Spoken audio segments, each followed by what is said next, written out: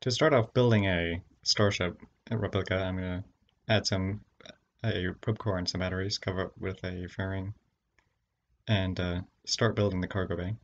I'm going to use this isn't technically accurate, but I'm just going to use that cargo bay for smaller payloads. So this would be a version that would land on like Mars or the Duna in this case, and carry some internal volume as well as passengers. So I'm going to use these Bobcat engines from the DLC and the Cheetah engines also from the DLC for the analog to the Raptor and Raptor sea level and Raptor vacuum versions of the engines, which is for this size of tank pretty much the closest you can get with these KSB engines without mods for the engines themselves. I'm also going to add a docking port so I can do on-orbit refueling. So as you can see, it retracts inside the fairing or skirt at the bottom. For the flaps, I'm gonna use some of the DLC breaking around robotics parts. So you can see I'm adding some of the alligator hinges for the upper flaps here. The interesting thing to note here is, well, I'm going to be adding some fins, but those aren't actually going to be used for anything, so I'm going to turn off their pitch and yaw control. Theoretically, I could use it for some SES assist on these, but the interesting thing here is I'm actually going to be controlling the alligator hinges directly rather than coding it for the SES to take care of, which is probably the easiest way to do it because using like the controllers with the breaking ground robotics parts would be quite a lot of work to get SAS to control it. So the easy way to do it is just control them manually. So you'll see later when I fly it how I land it using controlling the flaps manually. So just finishing up the flaps here, I'm going to add some struts on the lower ones. The upper ones don't really need struts because they don't endure a lot of aerodynamic stresses, but the lower one has a lot of drag on a lot of aero forces. So I'm going to add a lot of struts to strengthen the connection on both ends of the hinges to the vehicle and to the flaps themselves. It's slightly annoying with the cargo bay because they don't have spherical or circular ones or cylindrical, perfectly cylindrical cargo bays. Instead, they have them narrow or taper, which is slightly annoying. But starting work on the payload, I'm going to use a 10-ton payload, which isn't very much, but honestly, for the Starship, it's about payload volume. So mining equipment, that kind of thing, for this size. So it isn't. I need to use some robotic parts for creating a opening fairing at the top rather than a cargo bay if I actually wanted more internal volume. But starting on the first stage, I'm centering the probe core and batteries between the decoupler and the tanks. And I'm going to be using air brakes to help slow down these large tanks, which with the fuel coming down to land are quite heavy, so they don't tend to deaccelerate due to drag as quickly as smaller reusable first stages would deaccelerate. And as you can see, I'm using more Bobcat engines, gratuitously merging nozzles together, which is, I mean, it's kind of cheating, but whatever. It makes it look a lot better. But in this case, you can see I'm adding core engines. I'm going to toggle the outside ring. So when I come down to land, I'm only using the inside 4 engines. lots of landing gear. These small landing gear are pretty weak, so they can easily break if there are too few, or topple over if there are too few. But that's pretty much done. I have the payload, upper stage flaps, first stage control and descent. I'm going to add action groups for the upper stage engines, so I can toggle them the groups individually. And we're ready to launch. For this, I'm going to be using a boost back burn, which is quite wasteful, but honestly, it's my only option for a correctly sized first stage, because with so much mass on the upper stage, the first stage has to be very large to boost it all the way over to the peninsula over the ocean to land the first stage. So rather than building a giant first stage, I'm just going to do a pretty wasteful boost back burn, but that's what SpaceX is planning to do anyway, with boost back burns to land on the launch pad.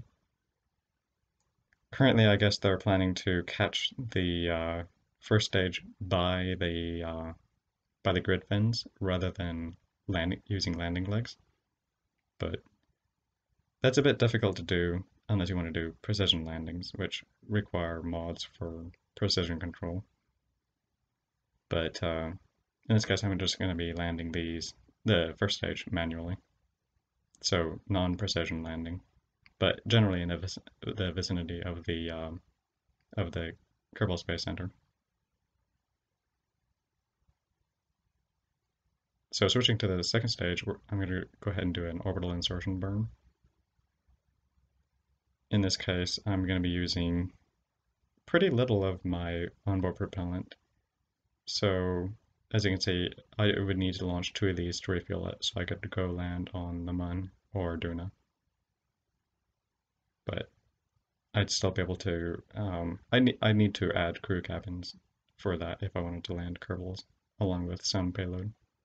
And I need to add mining equipment to my cargo bay, somehow lowering it down onto the ground, which is going to be the tricky part for doing these flights in the future to Duna, where some in-situ refueling would need to be done. But switching back to the first stage, I'm going to go ahead and start my landing run.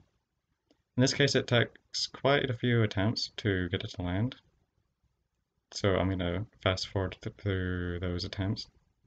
It's pretty important to quick save so you can try several times in case you fail on the first landing burn. Especially if you're using only the inside core engines to land rather than all engines at once, because with the core engines running, it's easier to throttle, but it's more difficult to judge when you need to start your landing burn because you don't have as much margin of error with the throttle capability. So as you can see, I try like 4 times before I'm able to successfully do it. But things to note are you can control where you land by when in your flight profile you deploy your air brakes. So if you deploy them early, you tend to slow down faster. So you can use that time to maneuver generally towards the area you want to land in case you need to avoid sloped areas. You'll also want your altimeter in terrain mode rather than with reference to sea level, because the area here around the KSC is raised slightly, about 70 meters or something like that, off the sea level. Or as I say, 30 or so meters. The launch pad is slightly higher. But in this case, you can see that the RCS is really helping to stop the stage from tipping over, which with the smaller relative landing gears would have a problem with larger stages. Switching to the second stage, I'm going to circularize my orbit.